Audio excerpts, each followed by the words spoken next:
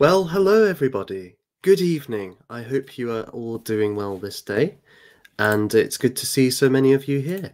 Hello, Vingle. Hello, Alshire Tori, and hello, Valtra. And to the rest of you who are lurking outside of the chat, it's great to have you here. Today, this is the final episode of Amazing Advent. I've been doing a number of streams over December in the run up to Christmas. This is the final one, and today we are looking at the question of whether the English have a culture. Where is this question coming from? Well, yesterday, some of you will have seen that I did a stream with Rupert August and Justine Brown's Bookshelf on Merry England, and this is part of the English Restoration series. We've been, I guess, trying to look at a number of aspects of English culture, English history and identity, which maybe aren't so well known today, and also, and for that reason, to try and recover them, and maybe through these conversations provide ways in which all of us can more readily live these things in our lives today, or think about how we can bring them back, or the good parts of them back at least. And as I was doing reading for this this discussion, I came across some passages in George Orwell, George Orwell, and William Hazlitt's essays upon the subject, which struck me as quite interesting because they were trying to delineate particular characteristics of the English, certain types of behavior, certain attitudes, a certain feeling that English people may have had in the 19th and early 20th century, and indeed in their view through history, and so demarcate the distinctives. I thought this was interesting because in our society today, if you ask somebody what's distinctive about being English or what is English culture, I think you would often get a somewhat, well, one of the three sorts of responses. One would be something like looking to certain things on the television or in popular culture. So EastEnders, the football, the Houses of Parliament, maybe, X Factor, and so on. Going down the pub, that sort of thing. You would get a list of things that English people do, but you wouldn't necessarily get somebody giving you an explanation of the attitude or the attitude that's distinctive to English people. And this leads to the second kind of response, which is that you would just be totally flummoxed. How do I actually answer this question? And this seems to be in part because in the UK today, many of us live as global citizens or as citizens without a place of home, that we belong to a global culture or maybe a Western culture devoid of roots, and our primary belonging is not to England but to various subcultures. So it could be to the sensible centre or the distant right, or it could be something like a chess club, let's say, or your football team, and so on. We seem to be in a vacuum, uprooted, and this is in contrast, and much of what we take to be kind of our culture belongs in other places, like America, and even around the world. So what we wear to work, the suit, is worn pretty much everywhere apart from the Middle East. Many of our kind of conventions, like democratic, representative democracy, that's around the world as well. And things like human rights, well, they're supposed to be universal. So many of the things that we take for granted, many things we experience within our lives, seem to be features of a global system, not just of a distinctively English one. And this is in contrast, I think, to even the other British nations. So if you think of Scotland, Wales, Ireland, there seems to be distinctive cultural aspects to these nations. From my own experience as having Scottish parents,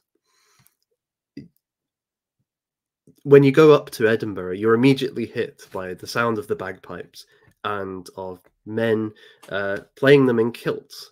There's the good old Jacobite songs that people sing, retold and reclaimed by the Corries in the 20th century.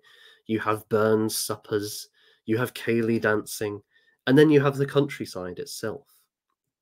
And all of this gives a certain feel or flavour to the place. And these tradition seems to be a distinctively Scottish thing.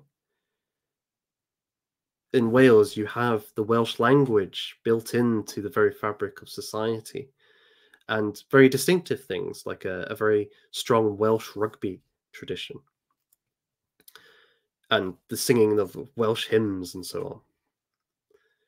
And within England itself, you do find maybe regional identities having this sort of flavour.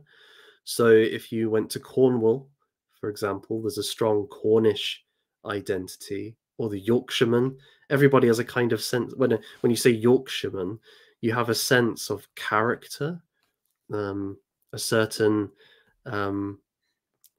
stubborn simplicity, perhaps, a wee bit mean with their money. That's the stereotype, right?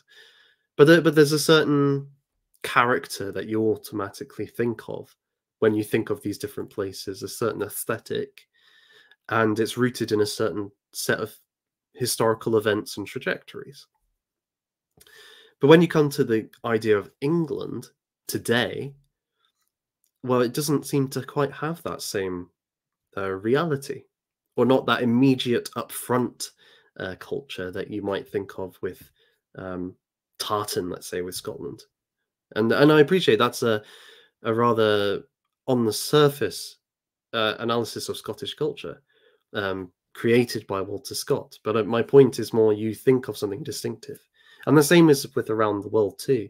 When you think of China or India, there's a certain set of images or cultural practices, cultural dress, buildings like the Taj Mahal or the Great Wall of China, food, they all come to mind. With England, there may be some foods, but it's not as obvious or immediate. And then this comes to a third sort of answer, which is primarily pushed by, I would say, the left in this country. It's not the traditional left. It's not like the English working class representatives of the 1970s who were fiercely patriotic and for English, kind of retaining Englishness. And that goes back to the 19th century with figures like William Morris. No, it's more a global leftism and progressivism, which, how would you put it? It seeks to tear down the old order and replace it with a universal egalitarianism. And it refuses to acknowledge an English or British distinctive culture. And I have a couple of videos to demonstrate this point. I may get demonetized for these, I'm not sure, but hopefully it will be okay. Speaking of which, please do like the stream. It makes a huge difference because the YouTube algorithm, if you don't engage with the stream, if you don't kind of like it or send comments or a super chat, it thinks that you didn't enjoy it or weren't interested in it, and so it won't recommend you the channel as much. So please do engage. It makes a big difference. So the first of these is, if I can get it up, is from an HSBC advert, which has been, it's been on TV quite a bit. It's one of, they've done a number like this, but this was the one that I wanted to show. And yeah, let's play it and then we can. What? Yeah, let's play it first, and then we can discuss after. We start the day with a Colombian, a Guatemalan, or a piping hot Costa Rican. And a Danish to go. We drive German, German, Japanese, German, and we ride Taiwanese. We watch American movies on Korean tablets and struggle with Swedish flat packs. Our heroes hail from Chile, Argentina, Brazil, and often Belgium. We eat Chinese, Italian, Indian, and go Dutch.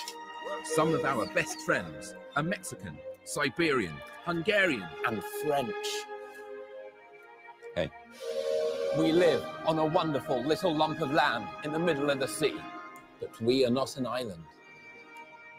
We are part of something far, far bigger.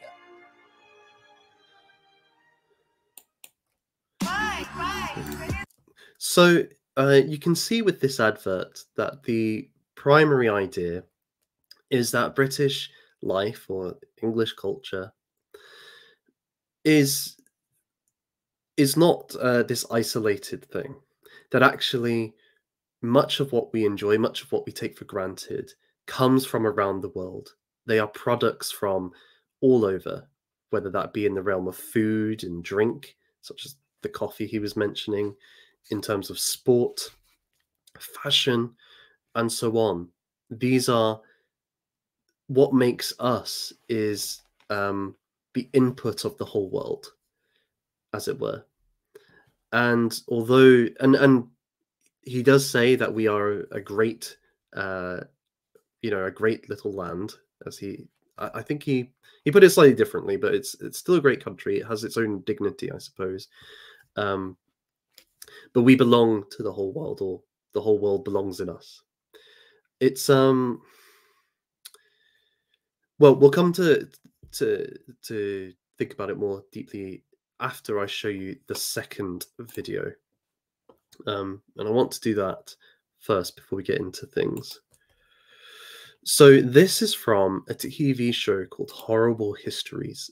It's a British TV show. It's based upon books by Terry Deary, the Horrible Histories series. They're kind of fun children's books and giving good, historical events, very gory, and looking at all of the I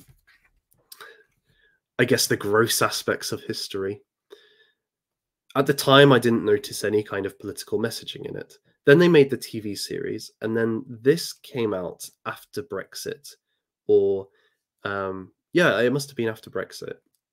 They did this episode on British stuff, and there's a song on British things, and this is the song.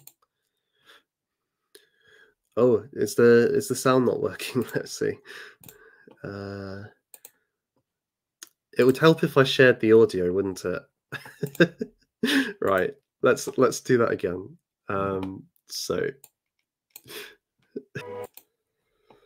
So you get the picture. There was an interesting line there that almost hardly anything is British in the view of the song, which I can. The only way I could describe it is anti-British propaganda. That song, I think it's really trying to teach children who are watching this show that Britain has nothing distinctive of its own, or very little, that most of it is stolen from the rest of the world, and the British Empire is a purely evil creation. That's what that was doing, and that was paid for by the British taxpayer because it's a BBC production. Absolutely astounding. But if anybody's interested, Carl Benjamin did a very good response video to this a few years ago. I think it's on Acad Daily.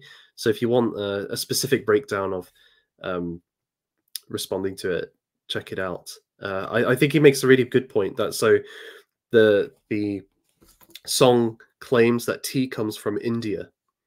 Well, when the British ruled India, there wasn't tea there originally. They took it from China and realized that the Himalayas would be very fertile ground for tea growing. So it was the British who planted tea in India in the first place. So it's not even historically accurate. But nonetheless, even if that was true, right? I think this is an attitude that you see right a lot across the progressive wing today. That Britain has no culture of its own, particularly England. And what little culture it has is patriarchal. It is misogynistic. It is xenophobic and filled with racism and needs to be deconstructed and torn down. And it is unique in being a country with very little culture of its own. It's a conglomeration of all different cultures. And so what I wanted to do today, because people have made very good responses to this already, and I think anybody who's seen videos on this channel will know that England most definitely does have a culture that goes back thousands of years, and that the people of this island, many of them, the majority, share the ancestry and culture of those people who lived here thousands of years ago. There is a native and indigenous population. And many of the things that are today, such as the monarchy, trace their descent from Saxon times. Right? We can trace the lineage from Alfred the Great, from William the Conqueror, down to Queen Elizabeth. All of that is part of our culture. But what I really wanted to ask today was, beyond kind of giving a defense of English culture, which I think other people have done very well already, is why can they get away with this sort of argument?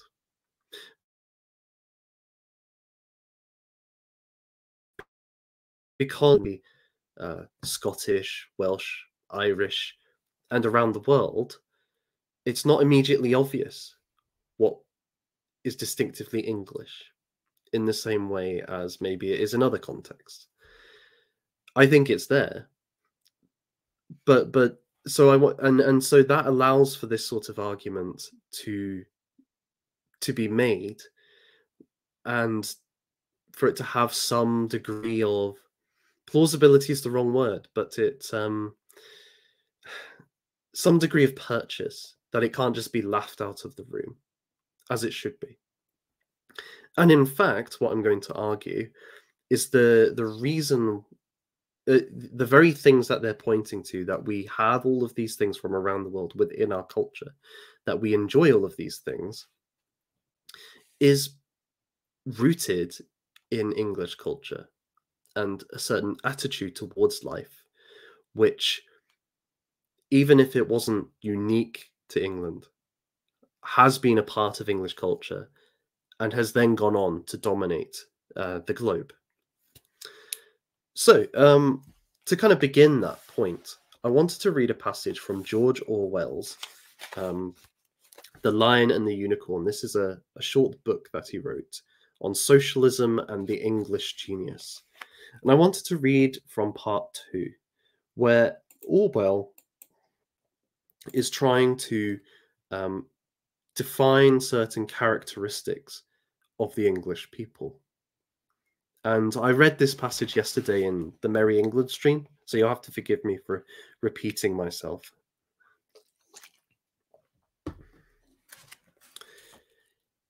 Here are a couple of generalizations about England that would be accepted by almost all observers.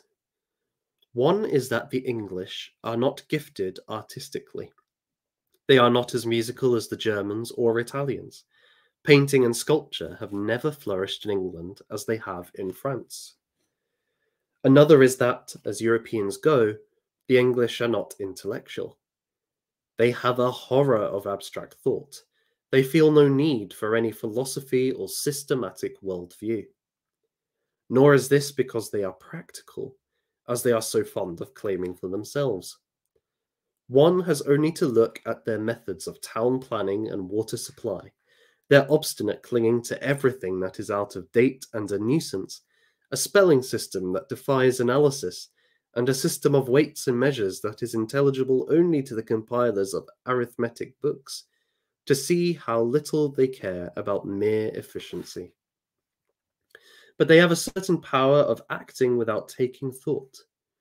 Their world-famed hypocrisy, their double-faced attitude towards the empire, for instance, is bound up with this.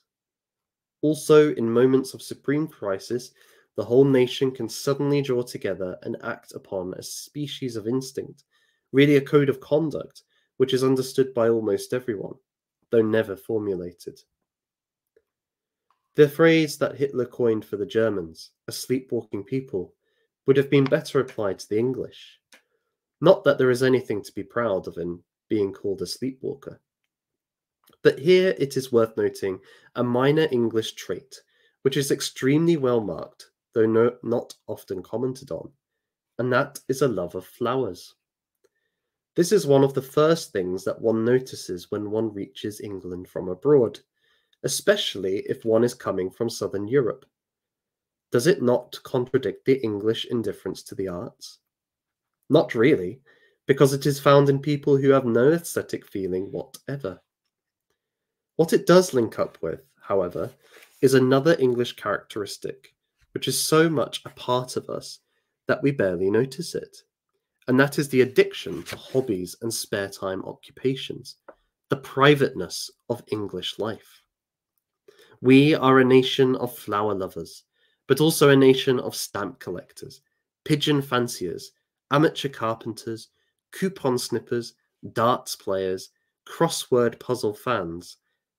All the culture that is most truly native centers round things which, even when they are communal, are not official. The pub, the football match, the back garden, the fireside, and the nice cup of tea. The liberty of the individual is still believed in, almost as in the 19th century. But this has nothing to do with economic liberty, the right to exploit others for profit. It is the liberty to have a home of your own, to do what you like in your spare time, to choose your own amusements instead of having them chosen for you from above. The most hateful of all names in an English ear is Nosy Parker.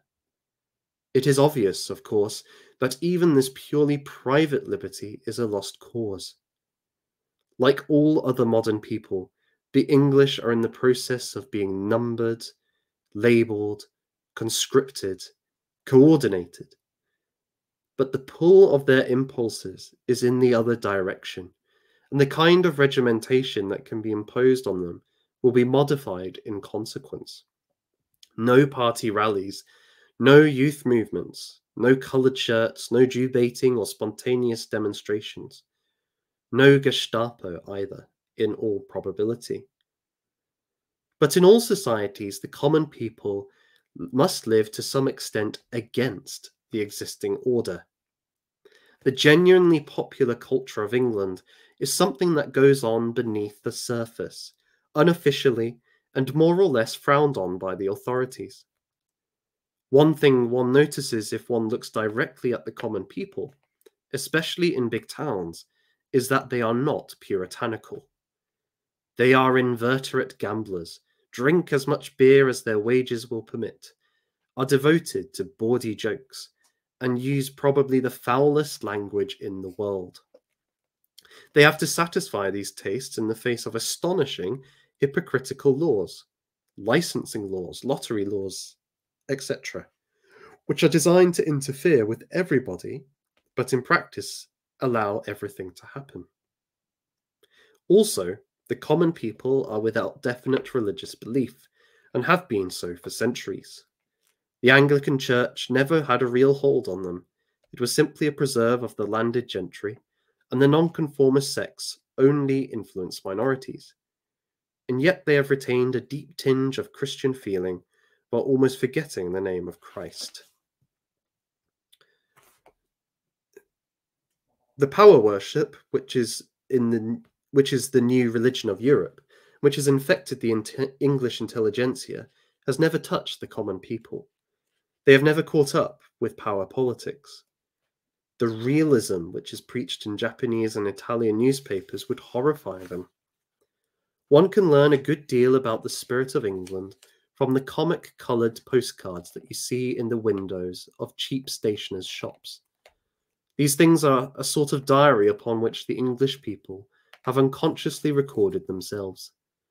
Their old-fashioned outlook, their graded snobberies, their mixture of bawdiness and hypocrisy, their extreme gentleness, their deeply moral attitude to life are all mirrored there.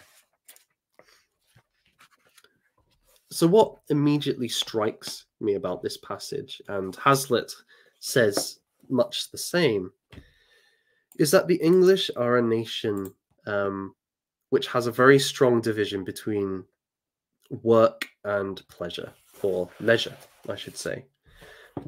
You know, the phrase work hard, play hard. And this was reflected in the medieval calendar, as we were looking at yesterday, that you had your period of fasting and working hard in the darkness of winter and Advent. And then for the 12 days of Christmas, it would be a permanent holiday. You weren't supposed to work during that period. You would be partying, feasting, engaging in games, and so on.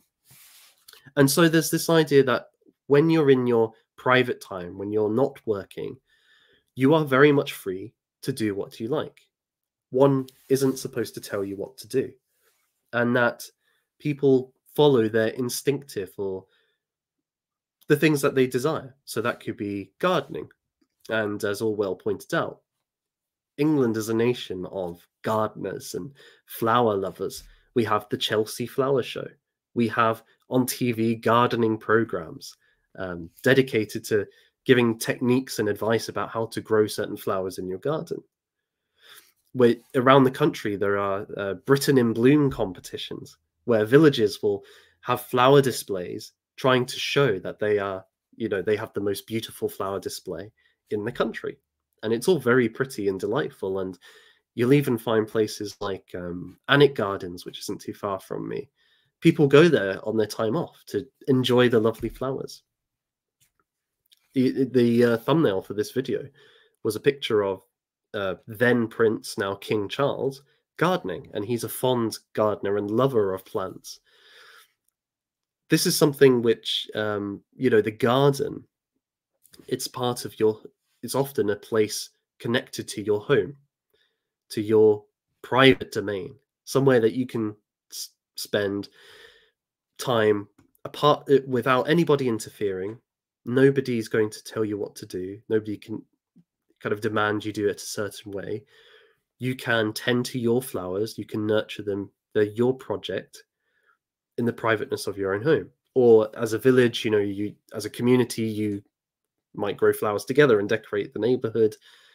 Nobody's telling you to. They can't force you to do it. But it's something that you want to do. Another example would be sports. And here I want to definitely read the Hazlitt section, because he just goes through it, and he's a 19th century writer, and he's discussing the English love of entertainment and sport. I'll actually share the screen for this, so you'll be able to see what I'm reading. So we're reading from down here. They, the English, says Froissart, amuse themselves sadly after the fashion of their country. They have indeed a way of their own. Their mirth is a relaxation from gravity, a challenge to dull care to be gone, and one is not always clear at first whether the appeal is successful. The cloud may still hang on the brow, the ice may not thaw at once. To help them out in their new character is an act of charity. Anything short of hanging or drowning is something to begin with. They do not enter into their amusements the less doggedly because they may plague others. They like a thing the better for hitting them a rap on the knuckles, for making their blood tingle. They do not dance or sing, but they make good cheer, eat, drink, and are merry. No people are fonder of field sports, Christmas gambols, of practical jests. Blind Man's Bluff, Hunt the Slipper, Hot Cockles, and Snapdragon are all approved English games, full of laughable surprises and hairbreadth escapes, and serve to amuse the winter fireside after the roast beef and plum pudding, the spiced ale and roasted crab thrown hissing hot into the foaming tankard. Punch, not the liquor, but the puppet, is not, I fear, of English origin, but there is no place, I take it, where he finds himself more at home or meets a more joyous welcome, where he collects greater crowds at the corners of streets, where he opens the eyes or distends the cheeks wider, or where the bangs and blows, the uncouth gestures, ridiculous anger, and screaming voice of the chief performer excite more boundless merriment or louder bursts of laughter among all ranks and sorts of people. An English theatre is the very throne of pantomime. Nor do I believe that the gallery and boxes of Drury Lane or Covent Garden, filled on the proper occasion with holiday folks, big or little, yield the palm for undisguised, tumultuous, inextinguishable laughter to any spot in Europe. I do not speak of refinement of mirth.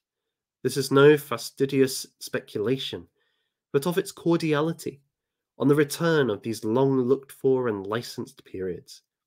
And I may add here, by way of illustration, that the English common people are a sort of grown children, spoiled and sulky perhaps, but full of glee and merriment, when their attention is drawn off by some sudden and striking object.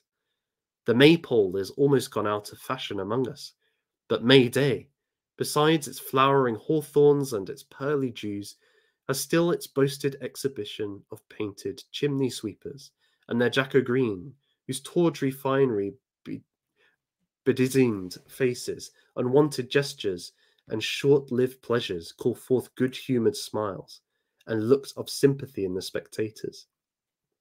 There is no place where trap-ball, fives, prison base, football, quoits, bowls are better understood or more successfully practised, and the very names of a cricket bat and a ball make English fingers tingle. What happy days must long Robinson have passed in getting ready his wickets and mending his bats, who, when two of the fingers of his right hand were struck off by the violence of a ball, had a screw fastened to it to hold the bat, and with the other hand still sent the ball thundering against the boards that bounded Old Lord's cricket ground. What delightful hours must have been his in looking forward to the matches that were to come, in recounting the feats he had performed and those that were past. I have myself whiled away whole mornings in seeing him strike the ball, to the farthest extremity of smooth, level, sunburnt ground, and with long, awkward strides count the notches that made victory sure. Then again, cudgel playing, quarterstaff, bull and badger baiting, cockfighting are almost the peculiar diversions of this island, and often objected to us as barbarous and cruel. Horse racing is the delight and ruin of numbers, and the noble science of boxing is all our own. Foreigners can scarcely understand how we can squeeze pleasure out of this pastime.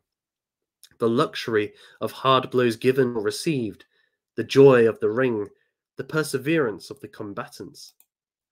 The English also excel, or are not excelled, in wiring a hare, in stalking a deer, in shooting, fishing, and hunting. England to this day boasts her Robin Hood and his merry men, that stout archer and outlaw and patron saint of the sporting calendar. What a cheerful sound is that of the hunters, issuing from the autumnal wood and sweeping over hill and dale. I think it's quite an amazing passage there by Hazlitt. But the point I wanted to get across was that he too observed that in this country there's a strong emphasis upon merriment and amusement outside of work. In your leisure time, you're free to do what you want. And that's manifested in so many different kinds of activity, which I guess you could say are somewhat simple pleasures, things which are, you're doing a certain activity, and maybe it's watching Punch and Judy, a pantomime. It's silly, it's nonsensical, but in the moment, it's a bit of fun.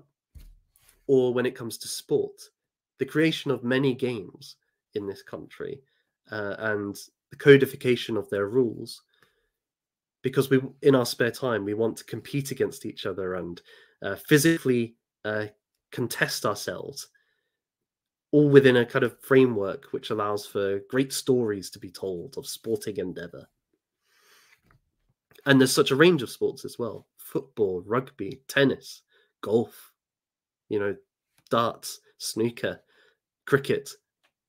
These are all taken for granted today. This division between the I guess the time when you're allowed to be managed and the private sphere has its roots, I believe, in the English legal tradition. I've heard it said, I can't, I'm not a legal expert, but that in England, with its basis on precedent, there has been this idea deeply instilled that whereas in other traditions, the government gives you rights. So you're given certain privileges by the state, and they can be removed or given at the state's leisure, and that's where they're derived. And you could see like a Hobbesian social contract in that way, that the state's there to protect the interests of the community, to keep order, and it will give you rights insofar as it's amenable to order. In the broader English tradition, there's this idea that you already have rights just by being an Englishman or an Englishwoman, and the state has to recognize these rights. And if it doesn't, then you are right to rebel against it. You see this idea in the 17th century with the civil wars against the crown. Various members of the parliamentary forces, such as the Levellers, would have said that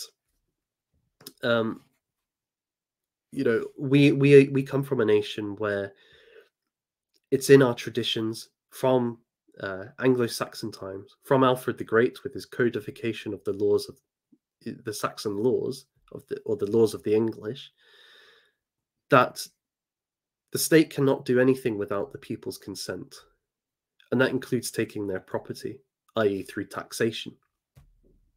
And they don't have the right to rule unless they have the consent of the people. Thus, for some, this meant that the king, who didn't have the consent of the people for taxation, and thus taking their property, had acted wrongly against the rights of the people. The Levellers went further and said, we never consented to a king, and indeed the king was an imposition from Norman times.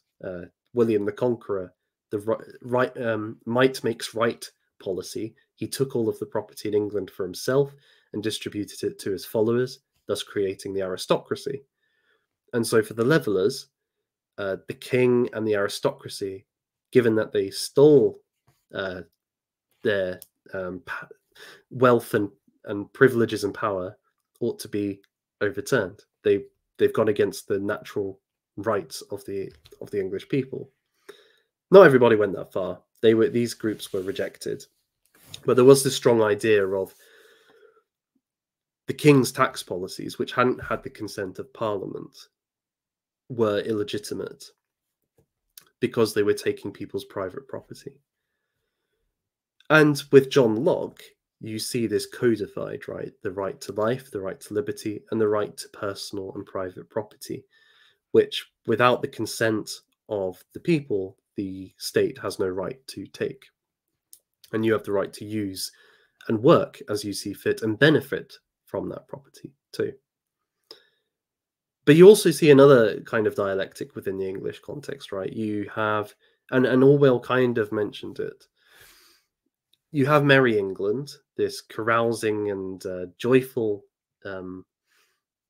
festivities in the private sphere, which are not mandated from above, which are quite organic. So feasting at Christmas, for example. There's a certain chaotic and rebellious nature to them as well. Yesterday we looked at the idea of the Lord of Misrule, so a servant who's promoted for the Christmas season, for the 12 days, to be the ruler of the court or the household, and they are to oversee the merriment and games, maybe encouraging excess into greed and drunkenness and licentiousness, before restoring the rightful order of the the king or the noble, who keeps the moral order and social order, and by extension the cosmological order. But you have this other strain within England of the Puritan, and this goes before the Puritans, and it's it's carried on after. First and foremost, I would say it's a desire to be sincere in the whole of one's life to certain transcendental or absolute principles or ideals. So for the Puritans in 17th century England, that meant the whole of one's life ought to be devoted to God, and to obeying God, and to glorifying God. And that meant being moral in the whole of one's life. And so that meant abstaining from sin where possible. But the Puritan zeal goes further than just personal devotion to God in all things. It also had this confidence or sense that because this is the best thing for people, that if they devote themselves to God, then in the next life they will have everlasting and infinite happiness, which is the greatest good. And this is kind of the argument Lewis Bailey would have made during this period, who wrote one of the most important works, The Practice of Piety, really best-selling during the era. Well, then, as it's in other people's interest that they live this life, because they won't ever experience this happiness. Indeed, they'll only experience infinite and everlasting misery in hell. You have the right to manage their lives, to tell them what to think, what to feel, how they should act, what they should say, that you have the right to restrict their private doings in their homes.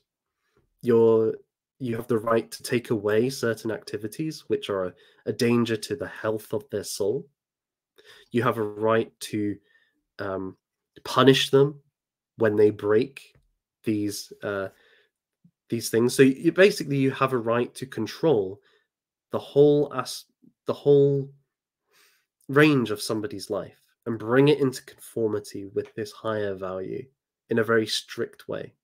And so that is in conflict with this Merry England idea, not just in the manifestation of we could say the revelries, right? Because even if it wasn't sinful, there's this division over, do you have control over somebody else's private sphere or not? And these two principles seem to be in competition within English culture from before the Puritan era, so in the medieval times, as Rupert was saying yesterday, and it works itself through to today as well. And we'll see that later on in the stream. But for now, what I want to emphasize is that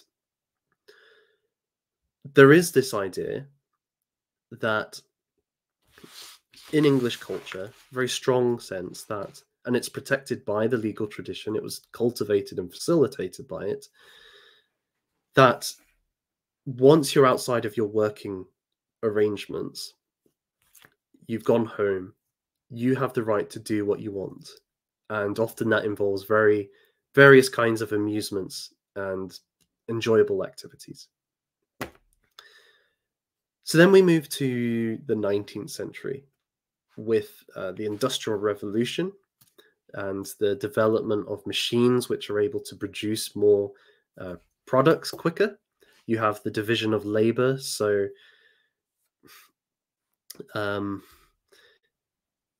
it's not just like in the older tradition where one person was maybe doing the whole process, making, let's say, a scarf.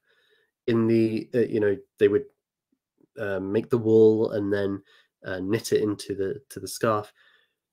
now that you have machines that are able to do part of the process, you can also specialize. And so one person makes the wool, then one person uses the wool to make a scarf, and then one person sells it. And it's a much more efficient system. Well, what you have with this period is that the development of the free market is facilitated by the Industrial Revolution. It's able to mass produce items which will be amusing to people. And even more than that, the free market of the 19th century is able to offer people new products and create new desires for the development of wealth. Things which are not just organic. Let me put it like this. So in medieval England that we were looking at yesterday, you would have for Christmas and for Twelfth Night a great feast where everybody was invited. So the king would sit with the servants and they would eat the boar's head together.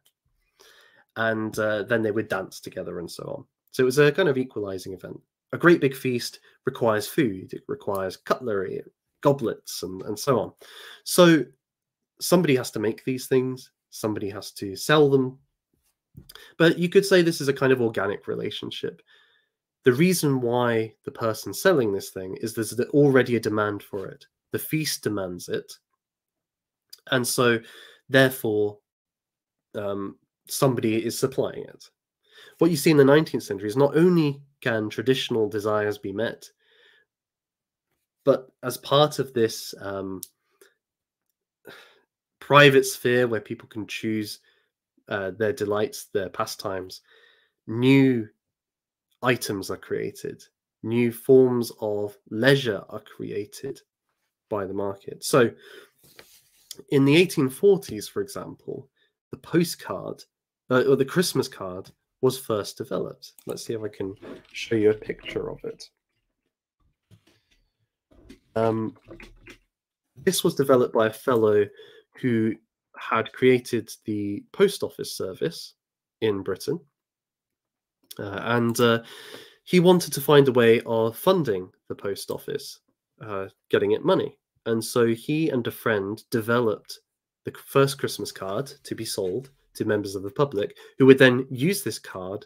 They would have to use the postal service to send this card to their friends, therefore giving money to the post service. I've managed to get a picture up of it. There you are. So you can see that this is the first ever Christmas card. A Merry Christmas and a Happy New Year. Look, they're all up there, feasting together, private time, having fun. Similarly, the first Christmas cracker was also developed during this period. It was by a man who was developing sweeties. The Christmas, he had come across the French bonbon, I believe it's called, and in the wrappers he was including a little message, a little Christmas message. Then in the 1860s, he worked with a fireworks fellow who was able to put in, you know, when you open a cracker, it kind of snaps, right? There's a crack. Well, he worked to have this spark happen when you opened your sweetie wrapper. And so the development of the cracker took place. Other examples might include the emergence of chocolate. Now, chocolate, the cocoa beans come from South America. And royal courts had been drinking hot chocolate for several centuries by this point. I think in the 17th century, you find Charles II drinking hot cocoa. It was quite bitter, but it was very much a luxury item that only the rich could afford. In the 19th century, you see in England the development of several, how would you put it? Several chocolate companies, as well as in Switzerland and in Belgium, which are for the production of chocolates for popular consumption. So you see the Cadburys emerge during this period with their dairy milk, their famous dairy milk, and their Bourneville chocolates. You see the up in Yorkshire, a number of factories, so Rowntree's, who developed. So we know them primarily now for like Rowntree's fruit pastels, but you also have the Kit Kat, I believe was them. I think the Mars bar as well, because Nestle bought them over. So a number of their Nestle's chocolates are Rowntree's chocolates, essentially. You also have Terry's up there, Terry's chocolate orange, and what you're seeing then is this development of a number of products which are brand new to the market, but giving people more options as to how they spend their private time, how they spend their money, and the way that they can choose to amuse themselves. You're seeing then a commercialization of Merry England, perhaps. This exploiting this idea that people are free to choose what pleasures they indulge in their private sphere, and nobody can tell them what. And in a kind of, well, for Spengler, Oswald Spengler, the West is a Faustian civilization. That is, using machines, it seeks to conquer nature. It strives to dominate the infinite and grasp for the infinite. Think of Captain Kirk in Star Trek, you know, the opening of each Star Trek episode, going where no man has gone before. That's very much the Faustian spirit.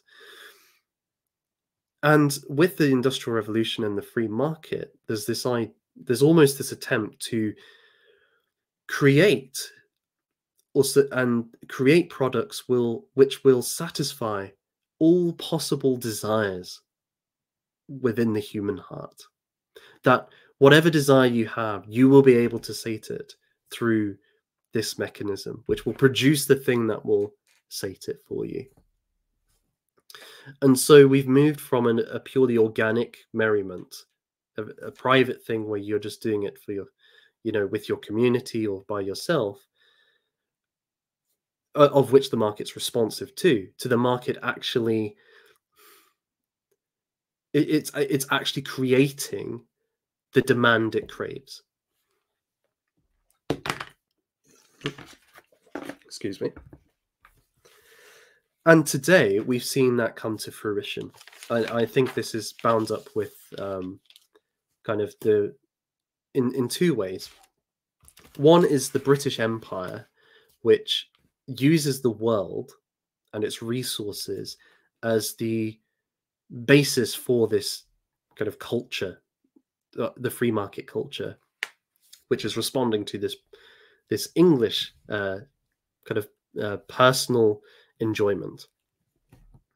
And at the same time, it then exports this market around the world, first to cultural elites, and then in time to kind of the ordinary people of those places.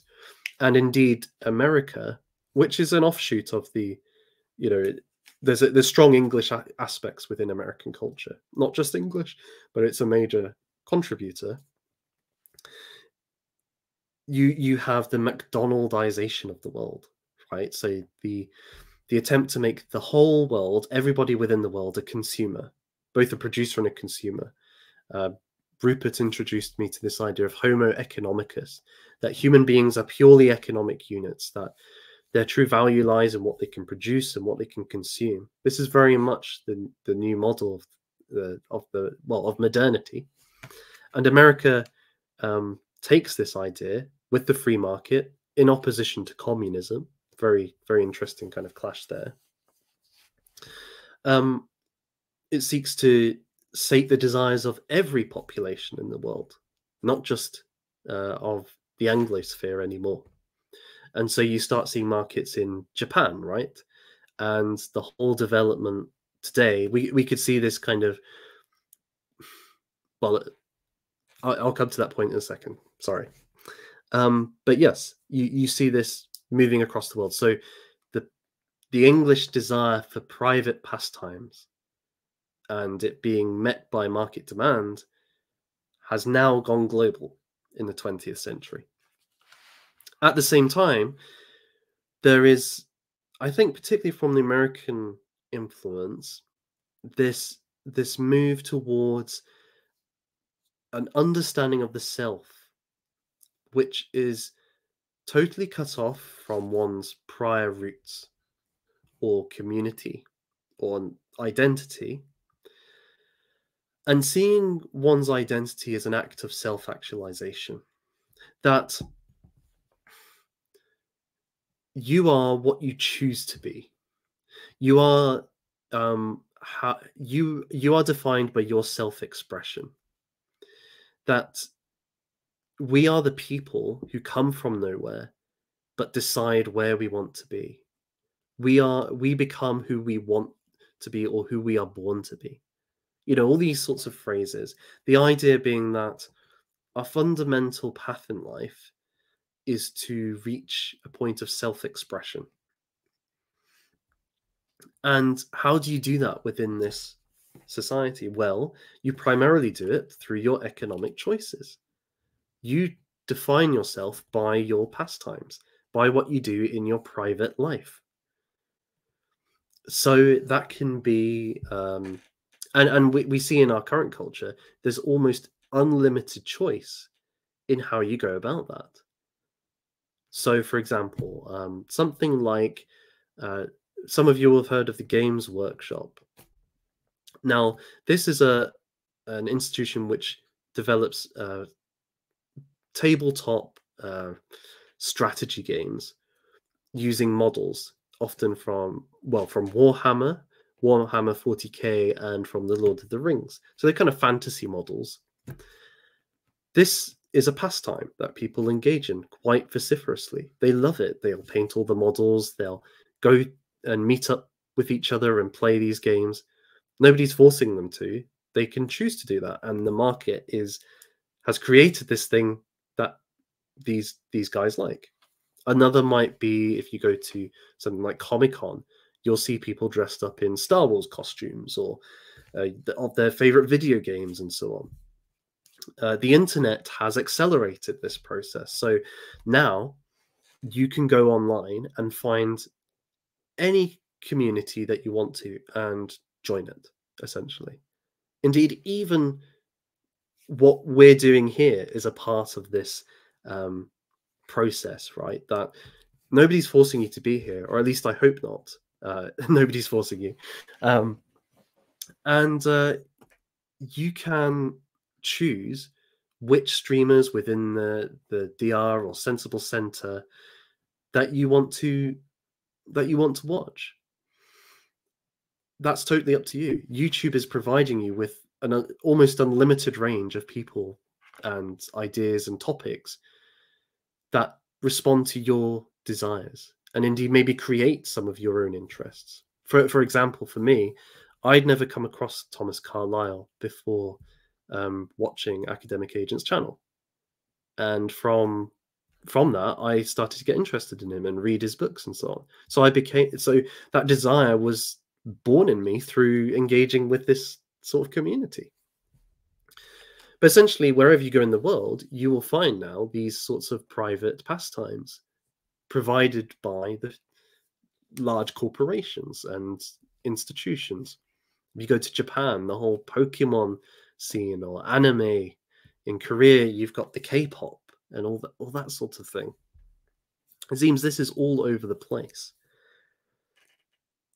My point is that this is, and this will be a slightly tricky thing to work out, so bear with me. My point is that this idea, or the attitude which underlies this culture, this global culture, has its origins, or at least one influence, from the English distinction between, love of the private pastime, from the Merry England idea that was first harnessed by the free market in Victorian Britain and then universalized around the world. It relies on that distinction between that time where I can be managed at work and that time where nobody can manage me and I get to choose how I enjoy myself. And indeed, the thing I do when I'm by myself is I find a pastime, a hobby, or some item that I enjoy, and I will go and pursue that. That seems to be the logic of much of the global order, of the global economy. It's all driven towards what we choose to do in our personal time. And that seems to be a key part of English identity, at least as Hazlitt and Orwell saw it. So what does that mean then? Well, if that is the case, it's hard to see it. It's hard to see it because it's been abstracted from its original particular context here and been elevated to a universal norm. It's just the water we move in. It's something which is so universal that nobody seeks to question what assumptions, what cultural attitudes underlie it. And it may have been the case that other cultures had this distinction, but it was because of the English had it, and it was blown up by the British Empire and the American Empire, that it is where it is today. And so when we hear HSBC saying, oh, well, we have Colombian coffee and our favorite footballers are from Chile and we eat Italian food and Indian food, these very products being here is in itself the point, that it's responding to the English/British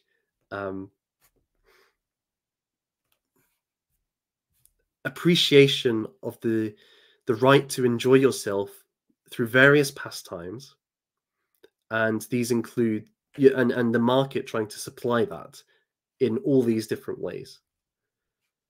It's because of that love of all, of what we want to love, that we're presented with all of these things within our economy. If we weren't that kind of society, if we didn't have that attitude, if we were quite content to eat maybe like boiled potatoes and or what did they used to have, oat cakes, right?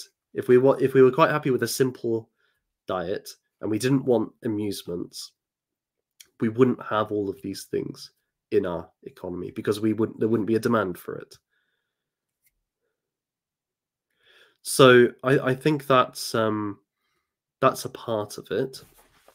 And so we don't necessarily see that what we're engaging in, the very culture that has all of these disparate influences and products and this almost, dare I say it, multicultural feel, is itself a product of the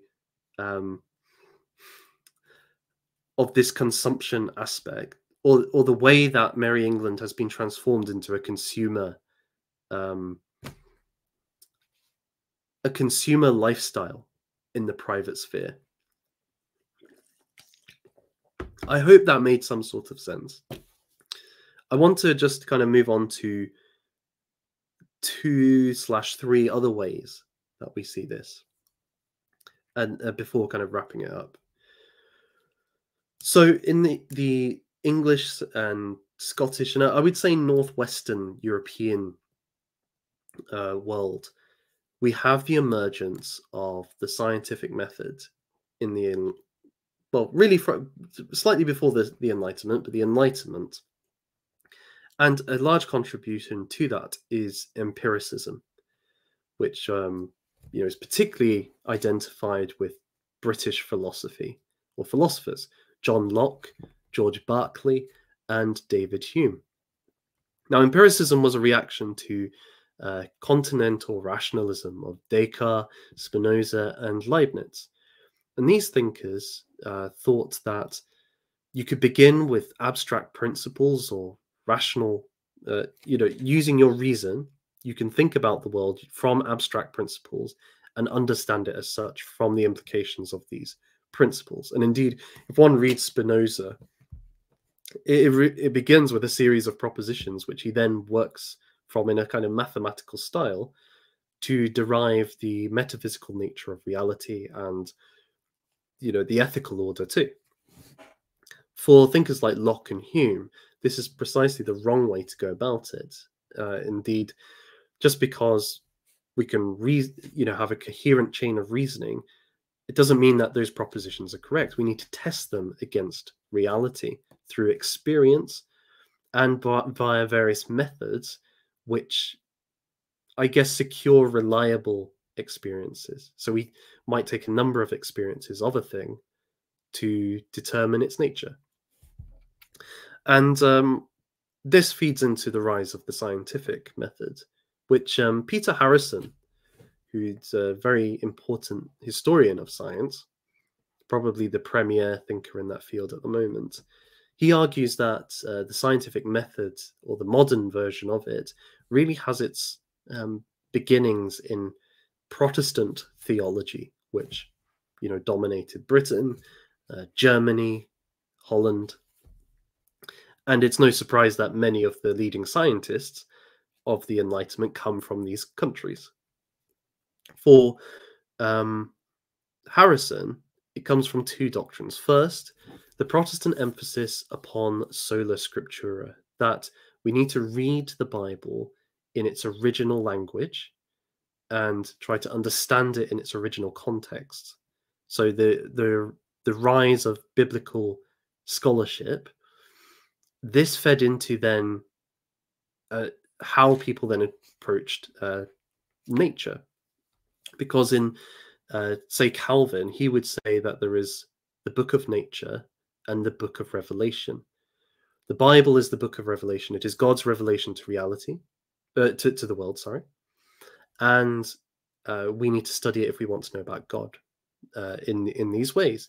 But by the same token, when we come to nature, we need to study it in a similar way, not from our own presuppositions, not from kind of imposing doctrines upon it, but like the Bible, trying to see what's actually there, what's there in its actual context, using methods which are appropriate to seeing the true meaning of it and not just what we've already thought about it. So the idea of sola scriptura, moving beyond traditions and doctrines being imposed upon the text and trying to see what's actually in the text, an investigative model, feeds into an investigative model of the natural world.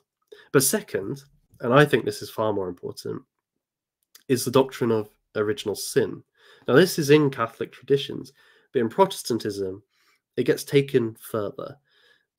There's the idea that the human faculties are corrupted. For Calvin and the Puritans, they're totally corrupted, that they are unable to do good without the divine intervention.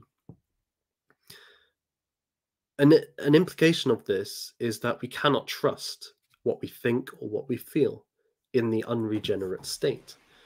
That although it seems right to us, because our faculties are corrupted by sin, because the way we think has been distorted by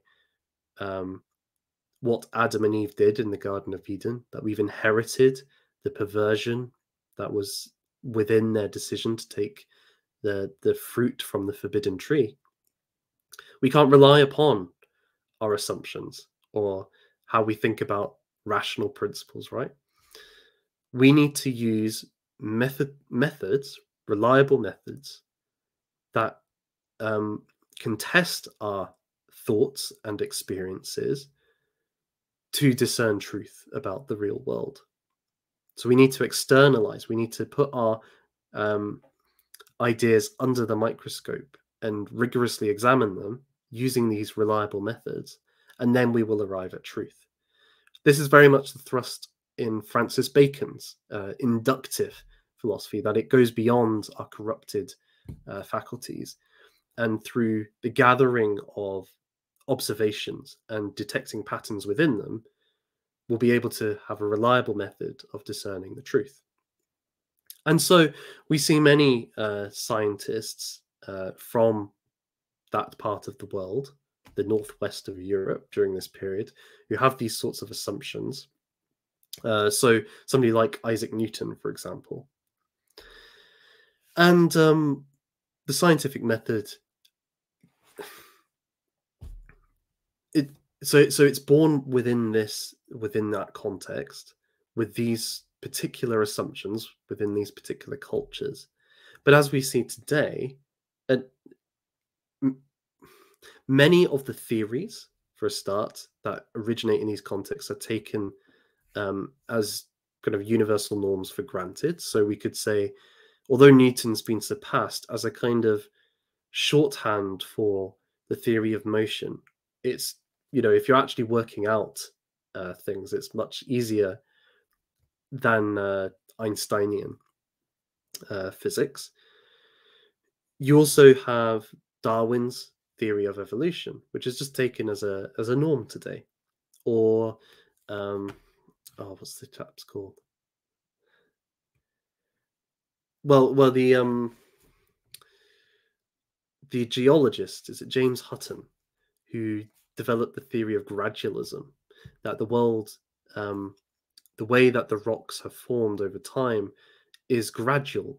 It wasn't just kind of instant changes, that it's been thousands of millennia, essentially, which has seen the formation of cliffs and rocks and so on. And you can see this with the levels within rocks. These are all just taken for granted as part of our worldview today. Indeed, the scientific method has become universalized around the world. And indeed, many scientists will say things that will almost abstract science from its original European context and say that it kind of belongs to humanity, that it's true in all contexts, that with science we will be able to revolutionize all of human civilization and perfect it.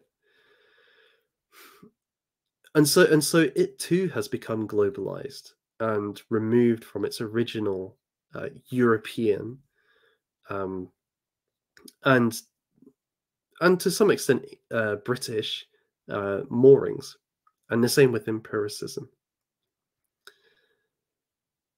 In again, so like the idea of the private sphere and the private pastime being shared around the world now, so too has the scientific method and the scientific approach to knowledge.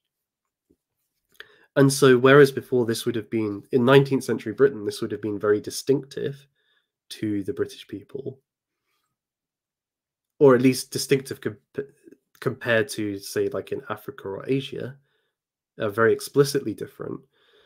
Today, you have laboratories all around the world. You have scientists all around the world.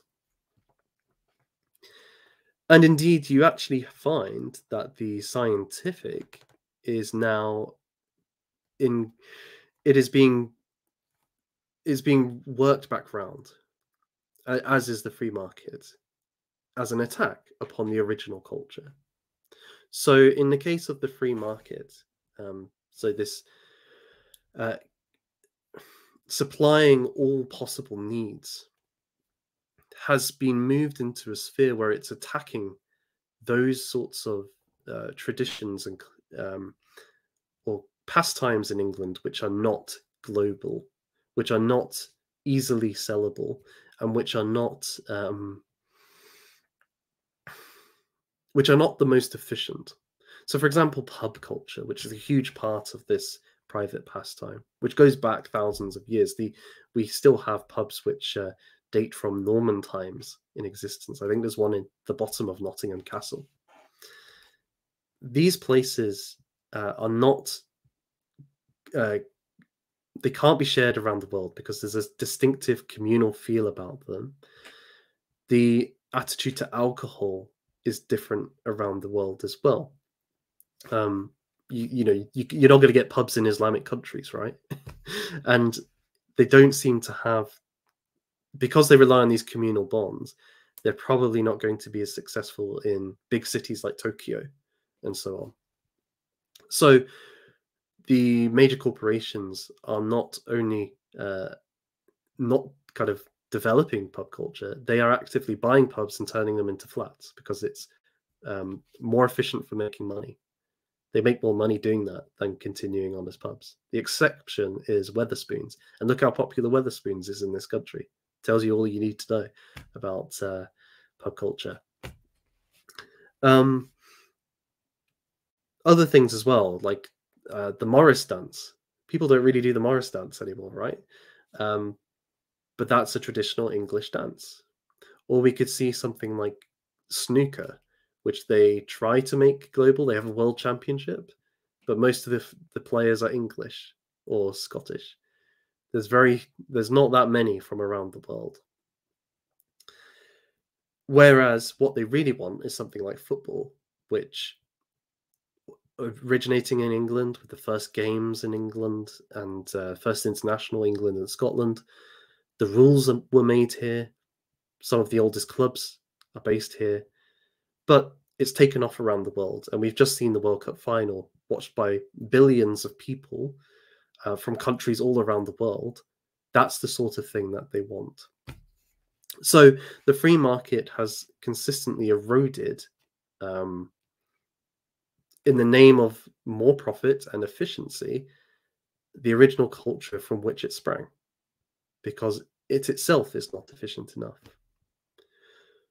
The scientific is also being used against it, against the private sphere, actually, or the private pastime, because we've seen a shift in the 20th century towards what's often called the therapeutic state. Following thinkers like Sigmund Freud, there's been this reduction of the human being to the material, and indeed their health, physical and mental. And that the highest good in life is to be healthy. And for Freud, that involves various, regulation of the libido, of the sexual drive. It's more than the sexual drive, but that's its primary form. And governments have taken this to heart and have started to really say, well, we have the right to manage all of your affairs in the name of your health. So we will ban smoking in public areas, indoors, because it's bad for your health and for the health of others. We will limit the amount of alcohol you can drink because before you're allowed to drive a car, because it's dangerous. We will tax sugar and salt because it's unhealthy for you. We will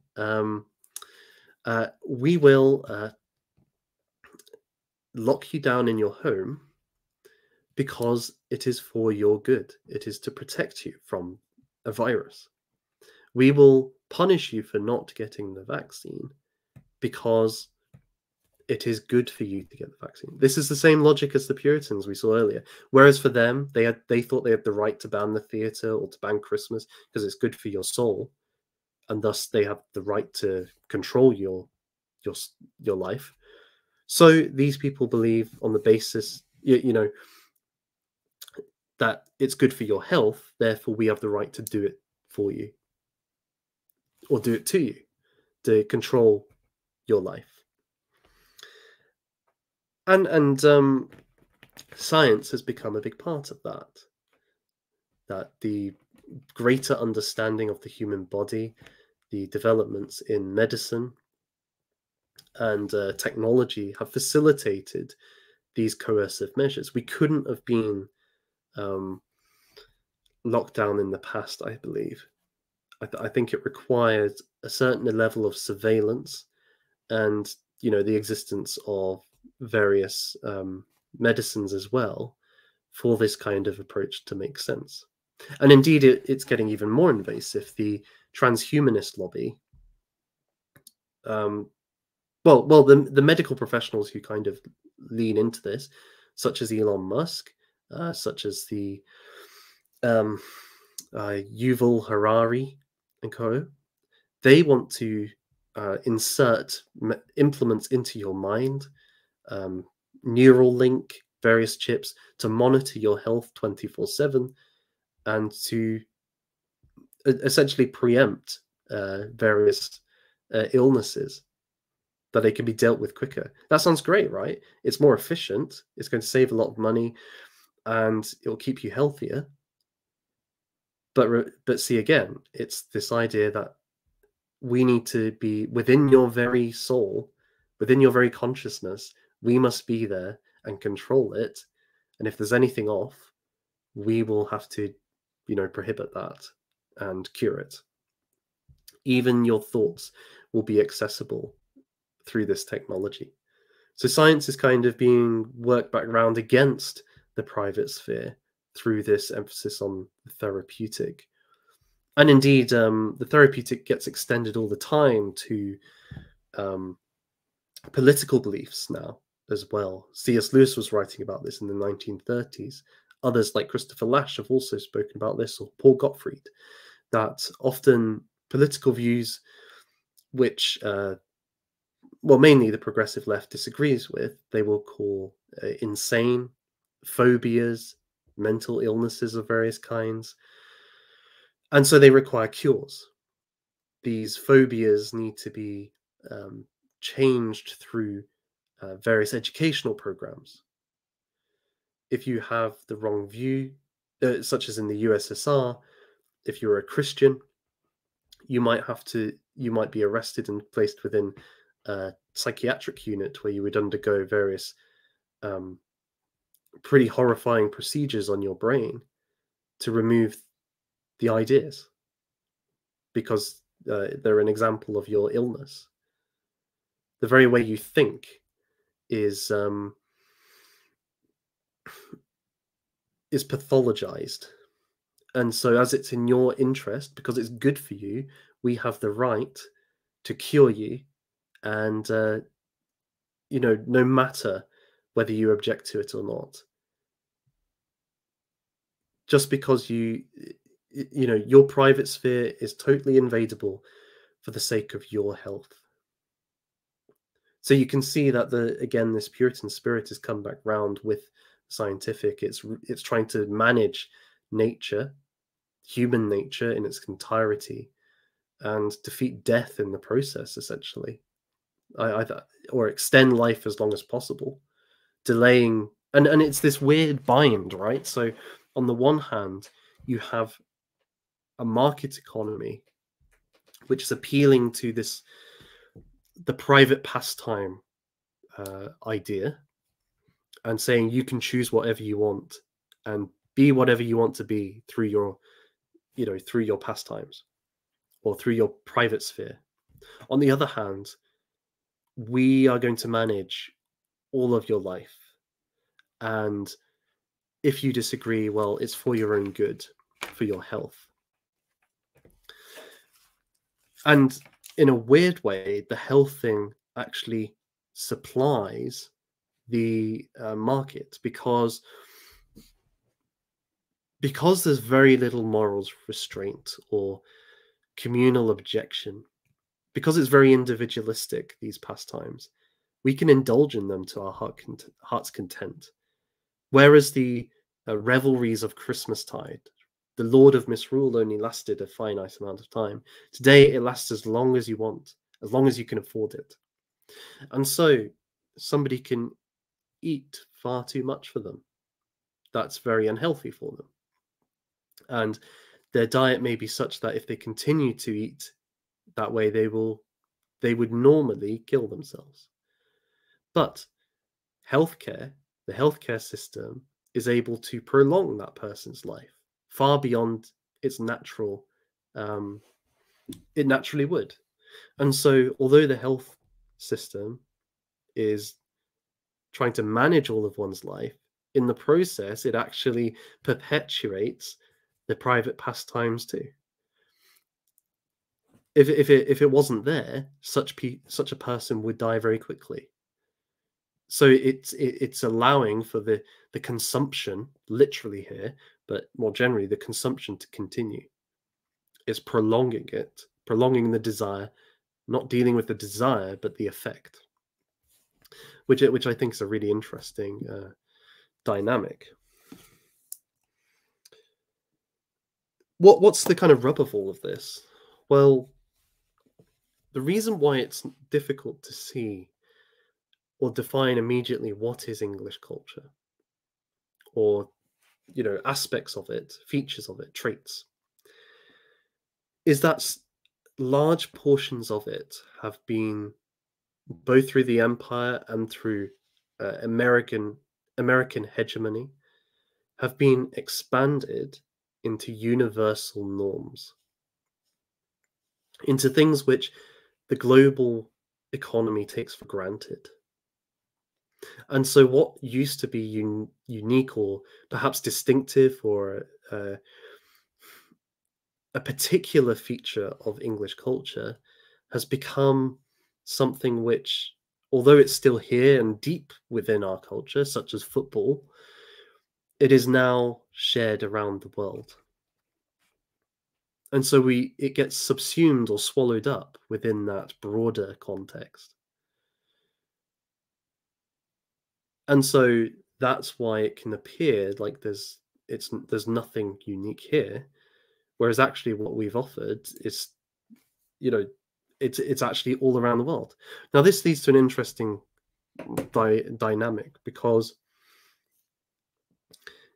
if Anglo culture or certain features of it have been made into universals, well, we can automatically see that there's a certain contradiction there, that a particular culture's values become the order of the whole world, but they aren't universal. They're exclusionary in certain ways. They have a certain logic, a cultural logic to them that makes sense perhaps here, but are maybe not accepted in other places, or changed in various ways in other places. And so you get this drive then to deconstruction, that actually, this thing is arbitrary. It's not truly universal, because the true universal approach is that of equality and inclusivity. You want all people to have all of their desires fulfilled and sated, and for all people's values to concord, I suppose. And a set of values that emerge from a particular culture, such as England, is not going to be that. And so it runs up against its own abstraction.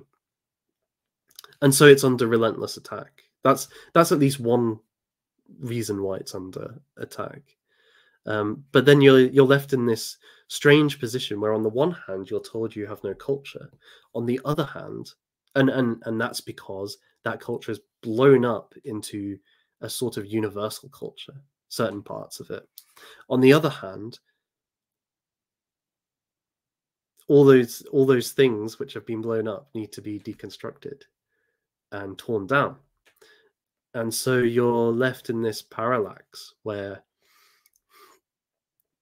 it's almost impossible to affirm that you have a culture, but those things of your culture which have been shared around the world have to be attacked because they don't have the right to be universal, or something to that effect. It's a very alienating and, I think, deeply distressing thing, because you're not on a level playing field. It's not like if somebody went to Scotland and started saying, you can't, you have to stop singing the Jacobite songs, you have to stop selling the kilts, because that's right and direct. No, this is saying this is a much deeper issue, because it's hard to see where it's hard to see the immediate features. So I wanted to kind of finish this up with a point from Oswald Spengler, of all people, and then we'll have a look at any comments or super chats at that point. So Spengler, in his book, what's it called again? Man and Techniques, which it's a kind of a summary or a short version of all of his ideas in, well, he thinks it's clearer English. I'm not entirely sure. I guess it was German, but anyhow, he has an interesting couple of pages towards the end, and let me share this with you. And up to this point, he's really been arguing that Faustian civilization is going to collapse. That in its reach for the infinite, it's tried to share its qualities with the rest of the world, its advantages with the rest of the world, trying to bring it all into conformity with this one culture. So it's constantly grasping for more and more. But in so doing, it's given away its best secrets to its enemies, and it is in the point of collapse. And he says the following: "Faced as we are with this destiny, there is only one world outlook that is worthy of us, that which has already been mentioned as the choice of Achilles. Better a short life, full of deeds and glory, than a long life without content. Already the danger is so great for every individual, every class, every people, that to cherish any illusion whatever is deplorable. Time does not suffer itself to be halted. There is no question of prudent retreat or wise renunciation. Only dreamers believe that there is a way out. Optimism is cowardice. We are born into this time and must bravely follow the path to the destined end. There is no other way. Our duty is to hold on to the lost position, without hope, without rescue, like that Roman soldier whose bones were found in front of a door in Pompeii, who, during the eruption of Vesuvius, died at his post because they forgot to relieve him. That is greatness. That is what it means to be a thoroughbred. The honorable end is the one thing that cannot be taken from man." It's quite a moving passage. I think so I wanted to raise this because I think it encapsulates a certain attitude deep within English history and culture, which, although Spengler is not himself English, he's articulating an idea which is shared across the Germanic and northern peoples, of northern courage, as Tolkien would call it, to stand in the face of death, to be facing certain defeat at the hands of an enemy, to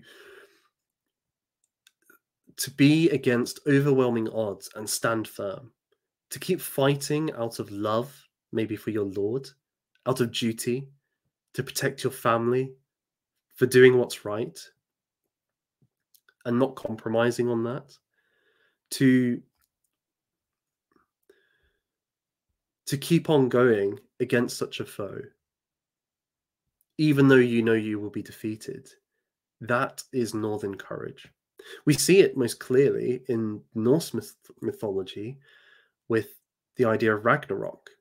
The gods know that they will be defeated at Ragnarok, the end of the world. When the monsters come back, they will all be defeated. But they don't just roll over and lie down. No, they're going to fight it to the bitter end. So Odin, when he appears in battlefields and gives a man a sign that he's going to die there, or a Valkyrie comes to take a man from a battlefield, from his, appointed to his death at that time, he's assembling warriors who will fight for him at Ragnarok. He knows he's going to lose. He knows this. It's inevitable, but yet he fights. You see it with Beowulf. Beowulf, who, when he goes to fight Grendel, or Grendel's mother, he consigns himself to Weird, to fate, or to doom. That it is in God's hands what happens, and he will trust to God. Whether he lives or dies, that's in God's control. He will go and fight nonetheless. You see at the end of Beowulf, where he goes to fight the dragon as an old man, as a king to protect his people. He knows he'll probably die in the process, and indeed he is fatally wounded. But he does it nonetheless. The Battle of Maldon, where the maybe due to pride, Byrhtnoth, he allows the Vikings to cross the river to fight the Saxons on equal terms. They are overrun, and Byrhtnoth is slain, but his bodyguard, his loyal subjects, many of them remain steadfast, fighting to the end. They could have run, they could have fled, but instead, out of love for their lord, out of duty to their people, they stand and fight to the bitter end, taking down as many Saxons as they can. That is Northern courage. We see it maybe perhaps one of the most recent examples in the 19th century is the Battle of Rorke's Drift, seen in the film Zulu, where a very small garrison of British Empire soldiers had to fight off an army of Zulus numbering thousands. They stood their ground. They could have run, they could have tried to escape, but they knew their orders. They knew they had to defend that point, and they did so, even though they probably all thought they were going to die. Dunkirk is another example. The list goes on, this kind of spirit. And I think it's a valuable way of approaching this issue, that we live in a situation where those traits to do with Englishness have been abstracted. They've been taken away, well, not necessarily taken away, but expanded around the whole world, so that we don't necessarily see it anymore in the same way as being particular to us. And then they've become under attack. And can we withstand the onslaught of big corporations, NGOs, governments, our own government, scientific bodies, activists, and so on, and then and other countries? I don't know. It seems overwhelming, but we can stand firm nonetheless. We can embrace who we are. We can celebrate that, and indeed, I think that is the best way to honor God in many ways. That when you look at Christianity in comparison to Islam, with Islam there is one culture which dominates. That is because the Quran, the literal word of God, is in Arabic, and so that Arabic language is a divine language, and all that's associated with that in the with Muhammad's life and so on becomes expanded around the world. It's a monoculture. Whereas with Christianity, because God becomes incarnate in a particular culture in human history, there's a sense in which, and then welcomes in other cultures too, there's a sense in which all cultures are created by the divine. None of them are perfect due to their fallenness. But the best way to honor God in terms of these sorts of conversations is to have all these cultures at their fullest and their most brilliant, and at their kind of living to the fullness of what they are in glory, in honor to God. And I think that applies to us too in this case. So we should embrace these aspects about ourselves, about our history, and about our community, and do it to the, even though it seems overwhelming. And we should not lose hope at the same time. I think in the Norse context, there is no hope of redemption here, because at Ragnarok, the monsters win. And so that's why you see in many stories, like in Ragnar Hairy Breeches, he dies laughing at his enemies. He makes maybe a joke about his situation, and maybe at this, that is also about his captors, that his sons will get their revenge one day. So it's all a kind of dark humor, but there is no hope of kind of redemption. There's just a cycle of revenge and darkness. But from a Christian point of view, and I think Tolkien embodies this best in his Lord of the Rings, although one must fight in the face of ultimate defeat, knowing that there is a God, knowing that God incarnate in Jesus Christ and present in the Holy Spirit gives room for hope, because it's up to him then what happens. As Beowulf says, he may choose to let you win, he may choose that you are defeated, but there can always be hope then. And we see this, I think, in a passage by Christopher Lash in his book, The True and Only Heaven. I just want to read it now, if I can bring it up. Let's see. No, that's not what I wanted to do.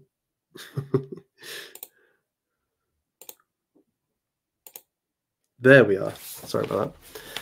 If progressive, and credit to Metaxi, who sent me this.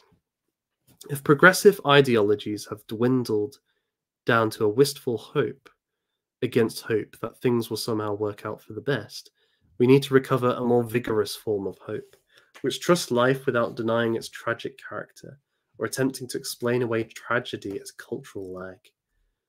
We can fully appreciate this kind of hope only now that the other kind, better described as optimism, has fully revealed itself as a higher form of wishful thinking.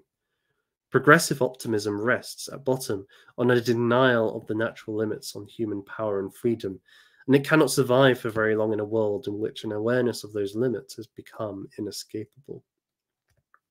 And I guess we could say this is what Spengler's referring to as cowardice. The disposition properly described as hope, trust, or wonder, on the other hand, three names for the same state of heart and mind, asserts the goodness of life in the face of its limits. It cannot be defeated by adversity. In the troubled times to come, we will need even more than we needed it in the past. And this is what I want to kind of encourage everybody to look for in this moment, that although much, and I'm not even just talking about the question of English culture now, but we face a great foe. And in all, if you're just looking at the odds, it looks like we would be defeated. But we need not abandon the goodness of life. We should hold firm to those things which are good and which, we are called to be stewards of and pass on to the next generation. And so we must stand firm with northern courage, as it were. And who knows, maybe there will be unexpected victory against the dark powers. We can hope. We can hope. And indeed, the period of Christmas that we're in now is the greatest illustration of that possibility. In many of the readings people hear during Advent, there's one from the book of Isaiah. The people that walked in darkness have seen a great light. And this great light is the promise of a new Messiah, or the Messiah that will come and restore the world. And in the New Testament, we see that this is fulfilled in the person of Jesus, who is Emmanuel, God come present with the world, who shines the light in the darkness and offers salvation to all men, and in time will overthrow the powers of Satan and death and evil, and a new kingdom of heaven and earth will be born. That is a source of hope, because even with all that's going on, that's happened. It's like many of you will have read the Lord of the Rings, and there's a part where Aragorn returns to Minas Tirith, but he does so in secrecy at first, and it's kind of leaked by one of the women in the Houses of Healing to the rest of the city that the king has returned. This is a cause of great excitement, and everybody is just kind of blown away, because nobody thought this would happen in their lifetimes, and it's almost kind of myth becoming history before their very eyes. But their deliverance that they've waited for so long has come to pass. And that feeling that I had when I read that, and I'm sure many of you have, of kind of just joy, is what for Tolkien, for Lewis, and much inferior but myself, that's what I want to encourage you to think about, that the incarnation is supposed to arouse that within us too. It's a source of hope.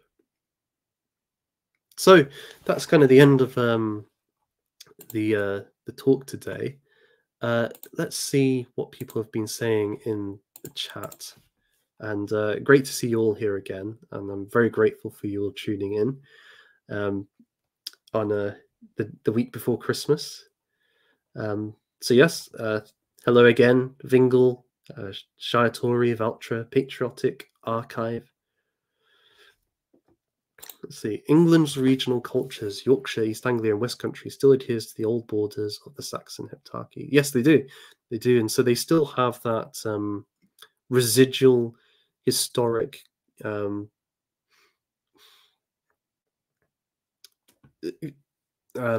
identity in a way that other areas, if you say like the West Midlands, it doesn't, even the very name does not have the same rootedness.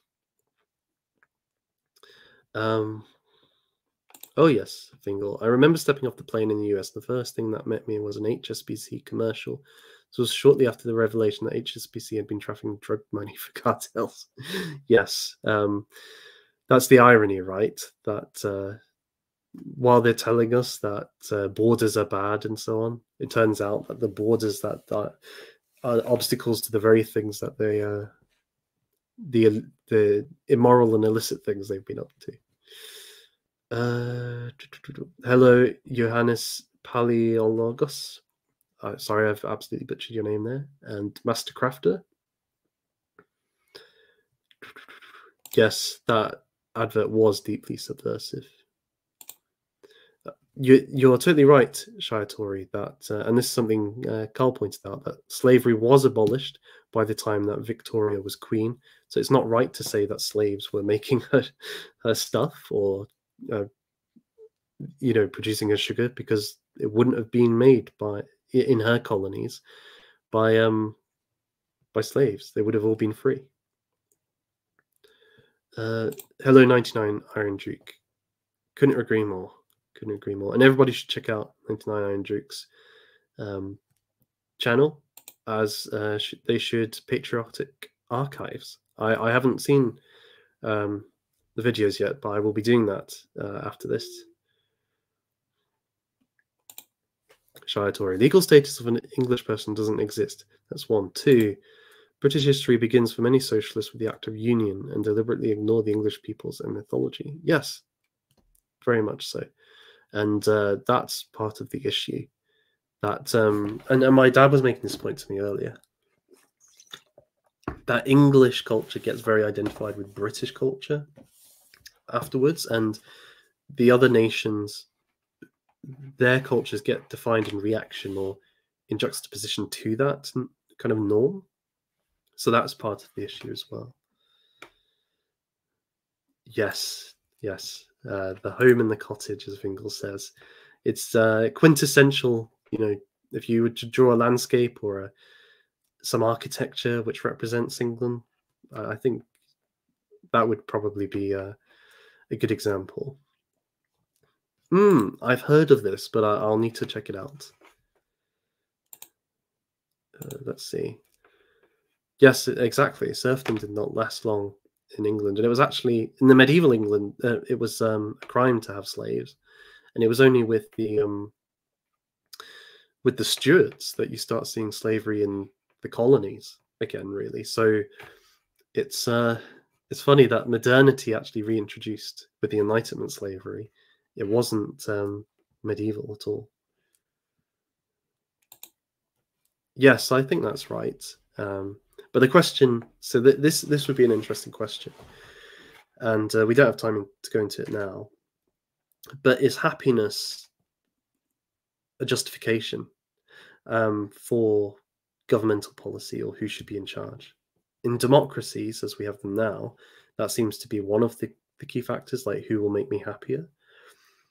But actually, like, would it be better to judge whether a ruler makes a people more virtuous, perhaps? If that's the case, I would wager Cromwell wins on that score compared to King Charles II. But what values do we assess who should rule and how society should be governed? We often take them for granted. So, like this health thing, right? It's taken almost as obvious that the government, corporations, and so on have the right to control your life or to do things that will affect you if it helps your health. And you'll see people make this argument all the time, whether it's physical or mental health. It's affecting my mental health, therefore you shouldn't do this, and so on.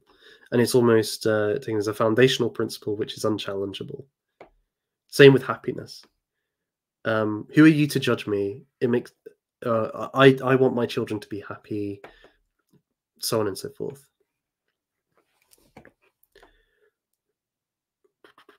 Bjarki, good to see you. Always good to see you, friend. I noticed an English feature on some coastal Danish houses, those thatched reed roofs. Yes, you do see quite a few of them, particularly around fishing kind of communities, I believe. There's a few around where I live.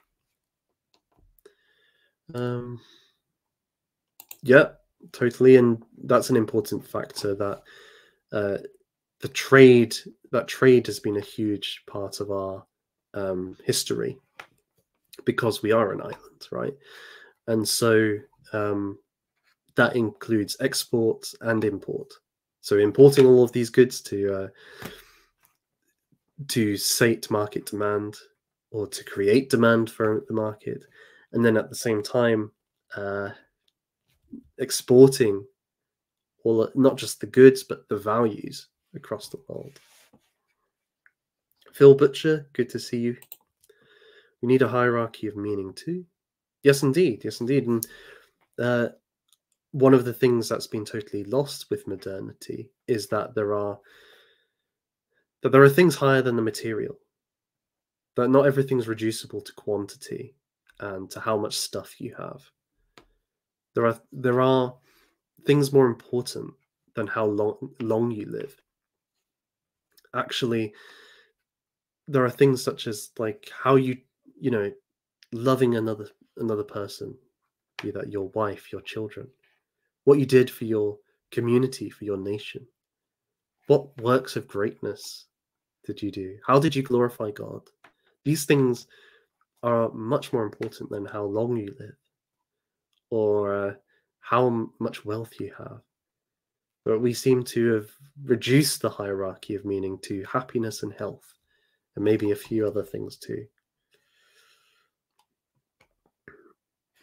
JD, good to see you. Thanks for tuning in. Same Lady of Shalott, always lovely to see you. And yeah, it's hopefully one day, we were talking about this in one of AA's streams, I think it was a cigar stream, that one day we might be able to get round to doing a stream together on courtly love or the development of love in the medieval court. So that'd be really good. So hopefully in the new year we'll be able to do that. What's going on here? Robert Frost. Good fences make good neighbors. Robert Frost. He was right. I do not know that poem actually, but I see Vingle and Lady of Shalott saying I should do a discussion of. I'll look into it. I'll look into it.